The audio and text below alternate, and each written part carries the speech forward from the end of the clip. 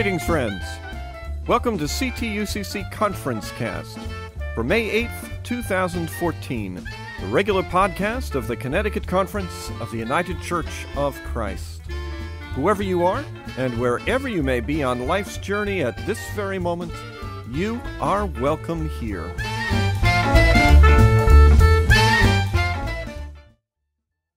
My apologies for a longer gap in our podcasting schedule than I'd announced or expected. I hope to return from our conference delegation visit to our ecumenical partners in South Korea last week and be able to produce ConferenceCast pretty quickly.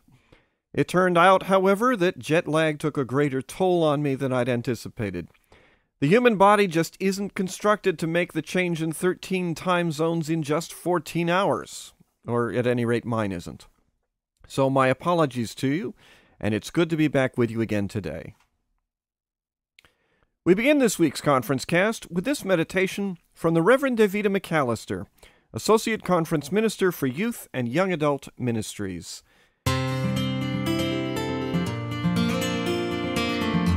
Today's text is the 116th Psalm, a cry to God from a person who has been in desperate circumstances.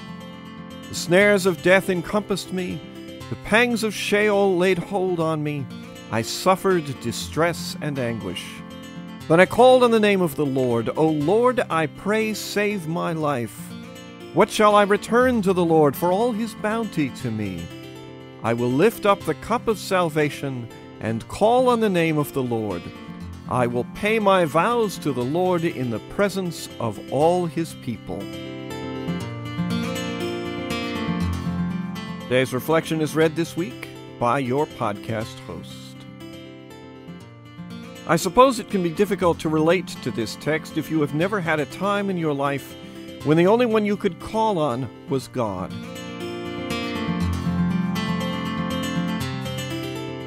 If you are in financial trouble and your parents are alive and have the means to help, you can call on them. If you have been falsely accused of a crime and you have an attorney on retainer, you can call on them. If you become gravely ill and you have adequate health insurance and a primary care physician, you can certainly call upon your physician. Even if you wake up in the morning with a terrible toothache, if you have a dentist you see regularly, you can call on them. But what about the moments when there is no one you can call? The moment when you have been silenced because you are a woman and you are surrounded by patriarchy? The moment when you are a student in an underperforming school and your administrators have abandoned all hope of righting the ship. The moment when you are an elder and at your most vulnerable, and those who are responsible for your care choose to ignore your cries for help. The moment when you are a person with differing abilities and you struggle to tell your story while others refuse to hear you. Or the moment when you tell an uncomfortable truth as a child and no one is willing to believe you. If you have ever had a moment when you have been rendered powerless, voiceless, and unbelievable, this text is for you. In those moments when we cry out to God and God inclines God's ear to hear us, the joy is immeasurable. I remember many moments like this in my life. When I was denied ordination, when my heart was broken and there was no safe place to describe how she hurt me, and when I graduated from seminary and had to utilize food stamps to eat. In each of those moments and so many more, I cried out to God because the hurt, even the shame and the fear seemed too big to share with others. In those moments, God heard my cry and surrounded me with grace and love.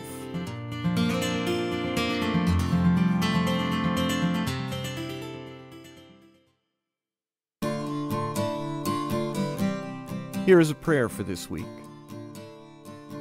God, in the moments when our fears are too big to share and our hurt appears too big to heal, hear our cry. In the moments when all others are silent, speak into our hearts and minds. May the joy of being heard by you flood our hearts and cause us to celebrate your love and grace. Amen. Please hold in prayer today the family and friends of the Reverend Dwight Dutton, pastor of the Groton Congregational Church, UCC. Reverend Dutton entered the ministry after a successful career in engineering and was a well-loved and deeply spiritual pastor. He died on April 21st at the age of 76. And please join us as we remember the nearly 300 girls held in captivity by the Boko Haram militants in Nigeria. UCC members and friends around the country have joined in prayer for their safe return to their homes and families.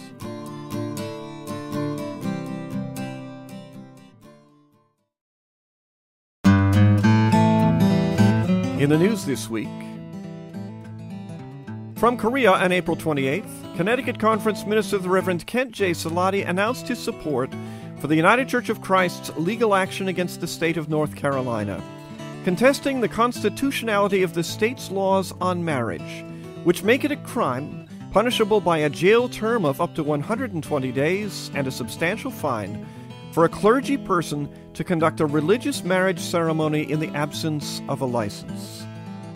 No matter what one believes about urgent or elder religious marriage or same-gender religious marriage, Siladi said, the fundamental breach of free exercise of religion is what is at stake. Once government is allowed to dictate what we or any other faith tradition may or may not do in the practice of our faith, then the challenges that lie ahead of this breach are significant. This is where we take our stand. We do so not only because it affects our clergy in North Carolina, but because we will always defend the free exercise of religion, anyone's religion. On that same day, Reverend Siladi addressed the annual meeting of the Kyung-Ki Presbytery, our ecumenical partners in South Korea, in the 20th year of that ocean-spanning relationship. He noted the common commitments that have united the two churches for 2 decades, the urgency of working with those outside the church, particularly the marginalized and voiceless, the passion for social justice, the commitment to peace. He called for a partnership that would visibly demonstrate the values of interdependence. In order to build a community, then, he said, there has to be a sense of trust, a common mission, a sense that we need one another, and the belief that God wants for us to be in mission and ministry together. The 12-member delegation visited with their partner churches on Sunday, with the 6 clergy among the group preaching in 5 different congregations. They learned about Korean history at a Living History Museum, as well as at the Demilitarized Zone, where they left a prayer ribbon for peace on the Korean Peninsula. We'll have more stories from the Korean delegation in the next 2 weeks of ConferenceCast.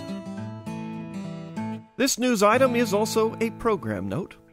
Minister of Communications and Technology Eric Anderson, your podcast host, will be on sabbatical this summer from June 1st until August 31st. My goal is to feed my mind and spirit and bring back new tools to use in communication and new resources for spiritual reflection.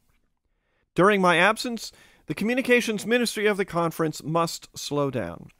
ConferenceCast will take a sabbatical, closing on May 29th and returning on September 4th. I can't say it'll be bigger and better when I return, but I plan that your host, at least, will be refreshed. A workshop entitled Jesus on the Road, Competing Gospels is May 9th and 10th in Northborough, Massachusetts. A new Silver Lake offering this year is Clergy Camp, for pastors to spend 3 days renewing themselves in God's backyard. Registration is now open. Clergy Camp runs May 13th through 15th. Learn about nurturing a healthy endowment for a local church at one of 2 workshops, on May 15th in Suffield or on May 21st in Bristol. On May 17th in Clinton, we're offering Creating a Season of Generosity, moving stewardship from blah to transformational. Join us the evening of May 17th at the 4th Annual Youth Revival, to be held at Dixwell Avenue, UCC in New Haven. That Pushes My Buttons, a workshop on handling difficult behavior in ministry, is May 28th in East Hampton, Massachusetts. The Connecticut Conference Choir, which includes you or anyone else who'd like to come and sing, will enjoy a musical retreat at Silver Lake May 30th and 31st. You can learn about environmental hazards and how to keep our churches and homes safe on May 31st in Deep River. An online book discussion, Children's Ministry in the Way of Jesus, begins on June 2nd. And golfers, go get your clubs ready for the 8th annual Silver Lake Golf Tournament on June 3rd in Waterbury. You can always learn more about what's coming up in the Connecticut Conference by visiting us at ctucc.org/events.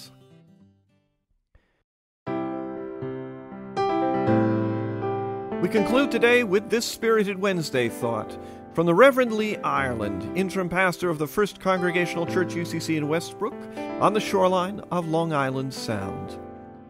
Walking there, Reverend Ireland has been seeing the treasures exposed when the water recedes at low tide. There's food for the gulls, and there's seashells to delight the eye.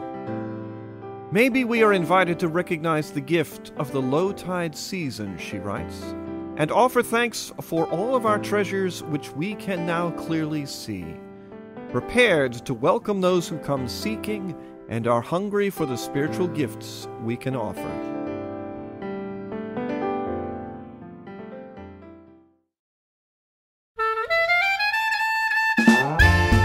And that brings this ConferenceCast to a close. Thanks to Vita McCallister for her reflection and to GarageBand for our music. Primary funding for ConferenceCast comes from your congregation's gifts to our church's wider mission, basic support, changing lives through the United Church of Christ. This is Eric Anderson, the Minister of Communications and Technology for the Connecticut Conference of the United Church of Christ, praying that your days this week may be filled with the presence, the guidance, and the grace of God.